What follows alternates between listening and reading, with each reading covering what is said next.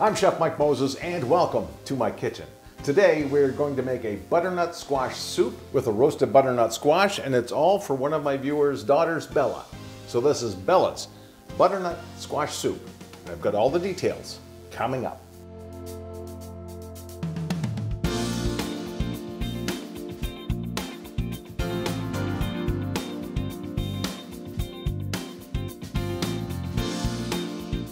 If you like this video, please don't forget to give me a thumbs up. And if you would like to see more, please subscribe. I post new videos right here every weekend on this channel just for you. So for Bella's butternut squash soup, here's what we're going to need. 1 butternut squash, that's about 2 cups. ½ an onion diced, 1 clove of garlic diced, a stalk of celery, 1/3 of a cup of maple syrup, 2/3 of a cup of heavy cream, carrot diced, 2 tablespoons of butter, and some salt and pepper to taste. And about 1½ cups of chicken stock. All right, let's get this butternut squash trimmed and ready to go. Just gonna trim off the end. I wanna make it nice and square. And then I wanna cut it down the middle. I have to sort of eyeball it. And be very careful. Those are fairly flat, that's good because we want them flat on the oven pan so that we can get all the goodness and all the caramelization.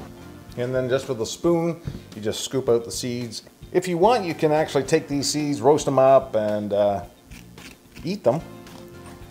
But in a butternut squash, there's really not that much seed. Okay, so we've got our 2 butternut squashes. These are going to go into the oven at 350 degrees, 375 degrees for anywhere from 60 to 70 minutes until you can actually press down and everything is cooked. Just want to give it a little lightly seasoned and a drizzle of good olive oil just to help with the caramelization.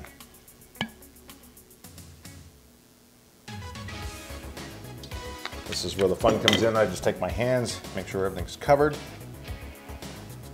and put it flat on the baking sheet.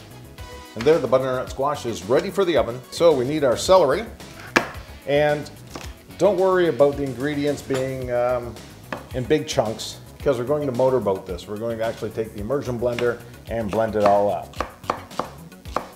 Just cut your celery into bits that will fry up nicely. And the same with your garlic.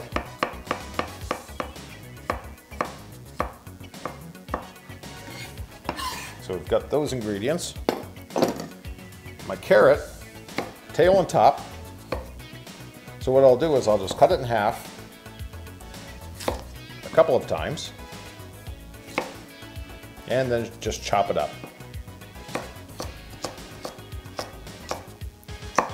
Probably want about 1/4 of an inch to 1/8 of an inch in size, and that way it'll saute up nicely when you start to build your soup in the pot. And then we need 1/2 of an onion. I could go for a whole onion, but I don't want to overpower the butternut squash with the onion. And we'll just cut up the onion. And there. That is our mise en place for Bella's butternut squash soup. As soon as the butternut squash is done, this is almost like a one-pot meal. We'll take the roasted butternut squash pulp out of the skins, and that goes right into the pot. And don't forget the sprigs of thyme. For the butternut squash, we also need to get our vegetables sauteed and actually softened, so the carrots take a little bit of time. Again, I'm going to turn the heat up to about medium-high, and I'm going to use some good quality olive oil. Put a tablespoon and a half. And we'll let this come up to temperature.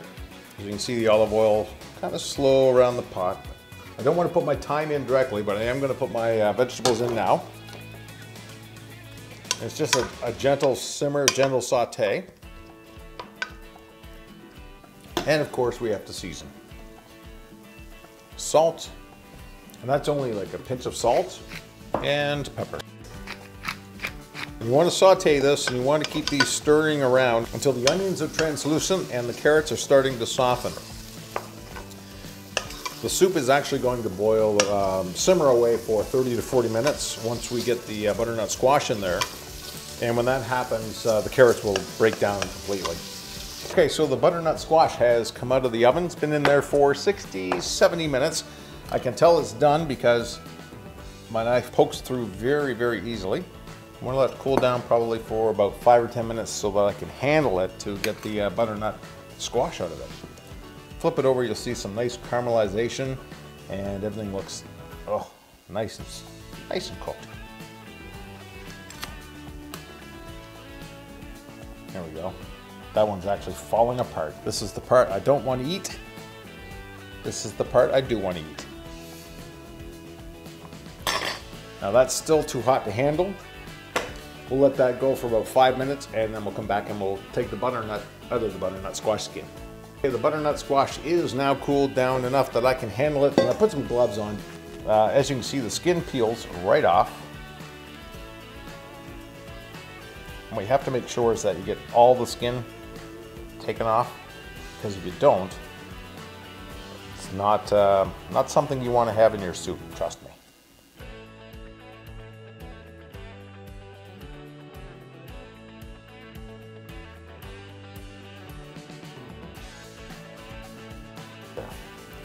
All right, so the skin is all removed.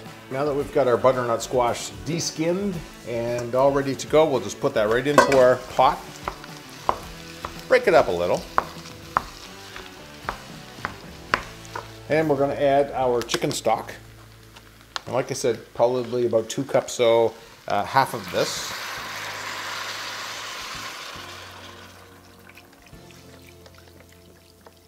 There. 2 cups of chicken stock, our seasonings, a little bit of salt, a little bit of pepper,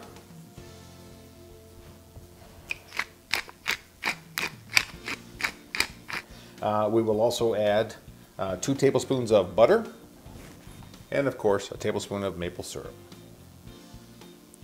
And I'll stir this around.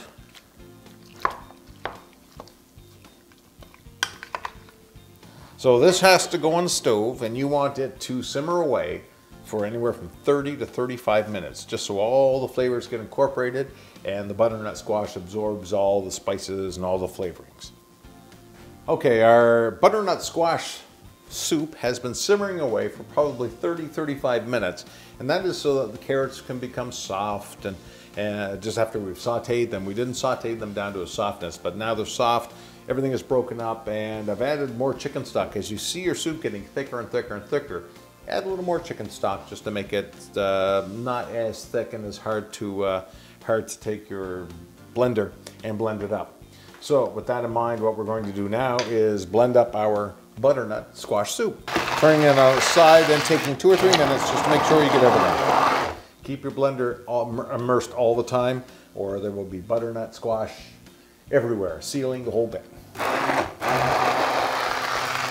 I am leaving some chunks. Okay, now that our soup is pureed, you want to reduce the heat way down to low, and the reason being is you don't want it to burp on you, and when it burps on you, it spurts all over the place. Now we'll add our 2/3 of a cup of heavy cream. Blend it in. And this lightens up the soup. And again, adds a little more fat to it, which makes it very nice on the palate. Very nice. Let's dish up a bowl for Bella.